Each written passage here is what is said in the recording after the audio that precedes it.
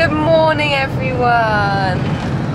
We're now trying to be quite zen because it's been a manic few days, isn't it, Mum? Especially for you. Well, kind of for you, but kind of also not for you. Poor Hobbit has had the worst back pain / spasms after she went to actually get it sorted out. So yeah, it's been a bit of an odd one recently, guys. But she's here. She's managing to drive the lorry. She's got a smile on her face, only when the camera's turned on. That's a grimace. And we are going show jumping.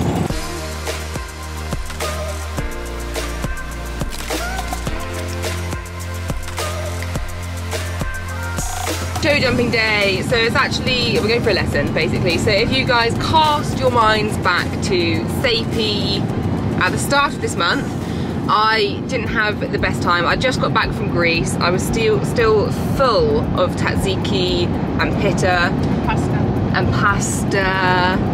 and Slovakia. Actually, pasta's not Greek, is it? No, but I did have pasta out there. Fun fact. Yeah, so I went to Sapey eventing, and although on paper the results really weren't that bad, I just felt like I rode appallingly the entire time. Like I really wasn't happy with how I rode. Jam was quite strong, and it, like, all in all, I just felt really unconfident after it. I didn't enjoy watching it back. So I was like, right, we need a show jumping lesson before we go out eventing again, and we're going eventing next weekend. Anywho, managed to find a lesson with William Blaine, who I've had quite a few times in the past, and he's really good at getting me forward and stopping me being so snatchy and pulley. So we're heading over to Allens Hill, which is one of our local venues. Really nice, big arena, nice jumps. So hoping that I'm basically gonna have my confidence boosted again. The bitting situation for Jam, that's been a bit difficult. So I mentioned for the Sapey video that I'd bought a bit for her that hadn't arrived in time. So that did arrive, but it didn't fit her. So that's out the window. I need to return that actually, because that's money down the drain. But we have taken a few steps just to try and make sure everything's a-okay. So we had her teeth done again a few days ago. Like, all was pretty hunky-dory because she has them done regularly, but we just wanted to check up. She had a tiny bit of sharpness up on the right-hand side, which potentially could be why she was worse on the right. But the dentist was really like it wasn't even like worth doing. It was kind of that amount, but obviously he was there, so we did it. And tomorrow I have got expert bits coming out to do a bitting day with me. So we're just going to try everything. Oh no, my curly whirly. So yeah, that's the situation we're at. So that brings us to my next point. This was all I could grab for breakfast, and apparently a curly whirly, which Mum panic bought actually. We've got 48 curly whirlies at home. Yeah, not so nutritional, but it's been such a stressy morning that I was just like, chocolate. Anywho, guess who remembered that I'm now storing YFood in the back of the lorry, and because it's nearly October, it's really cold, so somehow I've just managed to get myself a nutritional breakfast. I've gone from curly whirly to 26 or 27 vitamins and minerals. Either way, it's a pretty good upgrade. So thank you very much, YFood. I've gone for strawberry lassi. Give her a good shake. If you are like me and you often accidentally skip breakfast or are too nervous, that's the other time I use YFood, is when I literally feel like I can't eat because you can sit there sipping. You could give them a go and use my discount code ELPHICK10. They're so good. Like, you can literally store them in a cool, dry place. So easy. I've got about 6 in the back of the lorry. I restock it regularly, different flavours, and it just means wherever I'm going, I've always got something, and the sell-by dates go for like a good few months. So absolutely fabulous. ELPHICK10 if you want a discount, and we will see you there. Also, we've got a photographer, a lovely photographer girl that's taken pictures of me before at badminton, and she is coming today because she wants to get some shots for her portfolio. So you're going to meet her. She's called Katie, but I'll get her proper tag and website details and everything, and I'll pop photos up at the end. So it's an exciting day. Okay? Yeah. We made it, Jumbo! Ooh. Hello, sweetheart, you okay? Look at your hairy beard. Oh, the camera didn't focus then. You're lucky, Jamie. You're a hairy girl. Yay, we made it. Jamie says, where are we? Guys, it might just be small camera footage today because Hobbs isn't sure she can hold up the big camera with her back. Good girl, You're Jam. fine, come on. Oh God. Lava. Good girl. Oh, she travelled well. My driving can't have been bad. No, it wasn't too heavy. Oh, good, we're jumping. So here we are at Allen's Hill. Maggie's just walked, trot and cantered. Had to pop over a little fence. As informative as Hobbit's commentary was there, I thought I would briefly step in, guys. So what was really interesting in my warm-up on the flat before we even started jumping was William noted how Jam wasn't moving through her rib cage at all. And this is an issue I have with her, just the way she's built conformation-wise. She struggles to move, but it's also something that happens. I've now figured out when I get nervous, I don't actually put my leg on and get her moving laterally, and it then makes her very wooden.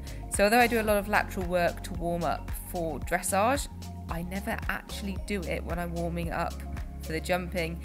Mainly I think because when I get into the warm-up ring I'm so nervous that it kind of doesn't cross my mind. So that was a really helpful change that we made very early on in the session.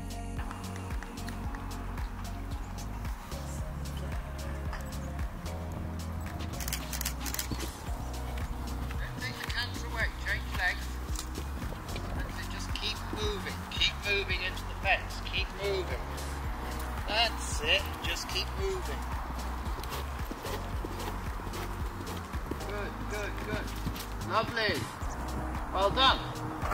Quick little digest of that. So I've just slowed it down and replayed it here. We'd jumped the upright at this point and then we moved on to this bigger oxer. And immediately I came round this tiny canter, buried Jam into it, and you can see my face there. I was like partly relieved because I was trying to explain how I'd lost my nerve a bit to William before the session started and that I was riding really backwards, and I was pleased that it came up so early in the session, but to have him just be like, stop taking away from the canter, suddenly just felt really simplified. 1, 2, 3, 4, 5, 6. Lovely, much better. Maybe actually rode forward for that. That's good. Come on, don't stop. 1, 2, 3, 4, 5, 6, 7. Good. Really important you watch people ride round the course. Yeah. And you need to write down on a bit of paper how many strides each is. Yeah, okay. And then ride those strides. Yeah. Because you could have easily tried for 8 then. Yeah. You know, and that would have been too short. So I think, you know the strides. Yeah. Come on. Leg.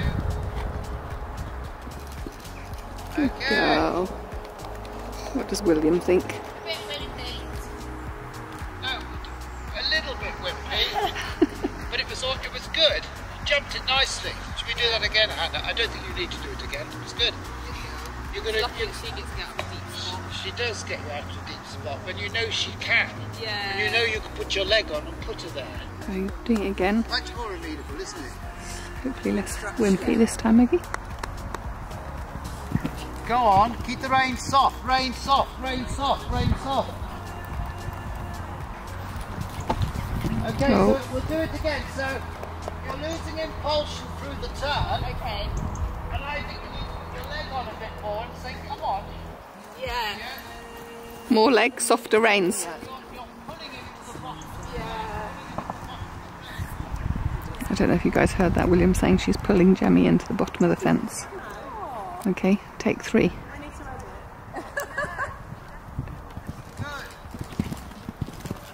Good girl. Go on. Oh, William! That's where you need to put the leg on, isn't it? Yeah. Oh my god, my eyes are watering from stress. You come around that corner with your leg on, don't touch the rein. Yeah. Go. That sounds terrifying. I don't want to watch this again. Just keep going. Oh. Good girl. William said perfect. That's what you need. Yeah, I do. You're taking the power away through the corner. Yeah. You know, and she's so scopy. Yeah. Did that feel It felt terrifying, but I can see that it's better than what I was doing. good?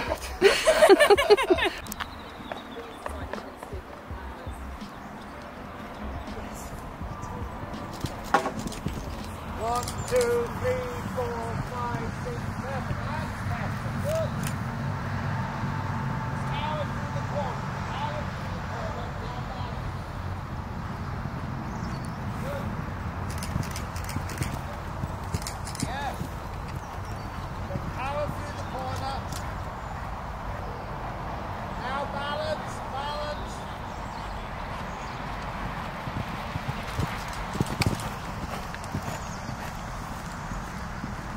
Woo, good girl. Jamie got a bit close, but well done.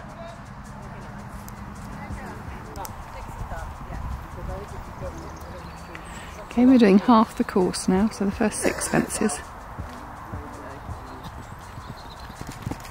Good girl. Good girl.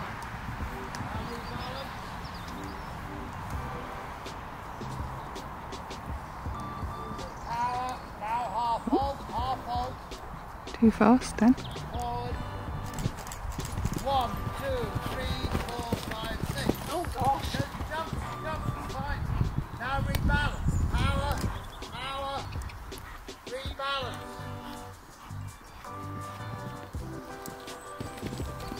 Jumping, power. Lovely. Good girl. That felt a lot better. Like, You just I just need you in my head after every fence to be like, actually go forward. need to go forward. You almost need to feel as if you're so cautious. You almost got to feel as if you've got to be a bit nervous. Yeah. You know what I mean? Yeah. It's curly whirly time. I bet people don't know what curly whirlies are around the globe. Really? Well, I don't know. It's a bit of a weird thing. I just thought. So anyway, guys, you're about to learn something. Can you please comment down below if you have curly whirlies and where in the world you're located? We need to show the wrapper, you've got to fold it down. Hang on, I just want to show what an actual. There we go. So it's basically toffee or caramel? Toffee. Yeah, like a smooth toffee, I Like a suppose. smooth toffee caramel thing, wrapped in chocolate, and then it's curly. Well, it's not actually curly, and that's what the wrapper looks like.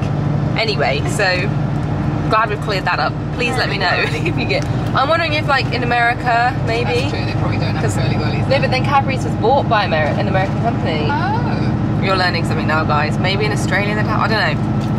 Anywho, lesson is all done, and I've got a big smile on my face. I can't describe how much I needed that. I feel like people think I'm being really over dramatic about this, but I do feel like I've had a real kind of just confidence crisis a bit. Nothing really's happened, has it? It's just... Nothing's really happened, it's just the feeling, and I've been feeling like Jam's been slightly more spooky, although today she was a lot less spooky, and I'm wondering, hopefully, if it's that Calm and Compose supplement that I've moved on to, because she's been on for just over a week now. That's Pure Feed supplement, I will be talking more about it. But yeah, and I don't know, and I think it's like what William said about the height, is, oh, you can't be doing that when you're jumping bigger, and I think I'm just getting away with it with what I've been doing, but I've got that feeling like if it was a hole up, then it would really go pear-shaped. Anyway, today was so good, and it made so much sense what William was saying about having way more power around the corner, because then I've got options to, like, he's like, it's not the end of the world if you do have to pull for a stride, yeah, but you can't pull when you've got nothing. So I think that's the trouble, and especially at Sapey, my canter was getting smaller and smaller and smaller as the course went on. And you were still pulling. Yeah, and it was the last fence I had down, so I think by that point I just had nothing. So yeah, that's what I've taken away, is that I need to be really bold around the corners, and then I can either sit pretty, I've still got more room to go forward, but if I take away from the canter, I've still got a good canter. And he mentioned how I'm being a bit crooked on landing, I'm always like twisting out like that, which also makes sense with why Jam will be, because I know I'm definitely heavier with my like, is that my right rein? But that's why Jam would have gotten a bit crooked and a bit stronger on one side, because if I'm shifting my weight one way, she's probably going the other way to be like, oh, this is, yeah, this is like the way I should go. So very, very good lesson, very eye-opening, very needed, and I feel a lot more confident ahead of Sway Cliff next week. So I just need to try and replicate that. It's always a bit harder at competition because Jam's fizzier. And you haven't got anyone on the ground shouting at you. Yeah, I get so much confidence from people on the ground. That's what I've figured out. I just need someone in my ear the whole time. But it's fine. Repetition is key, and I feel a lot better. So I'm going to try and keep this momentum. And I think we should try, I mean, we say every year, we should try this winter having regular lessons. Yeah, and going out show jumping, so it becomes less of a big deal, because I'm literally like so nervous when I go into show jumping. Whereas if we've done a winter of going out jumping, it won't be that bad. I feel like I've just word vomited on you all. Hope you enjoyed that. Anyway, I think that's just about it. Oh, big thank you to Katie. She wasn't on the vlog. She will be. Oh, have you filmed her? Did you film her? Well, I had to. She was standing in there. Oh, that's fine. Well, you will have spotted her. So that's Katie. It's Katie Harbottle Photography. I'll put a tag up.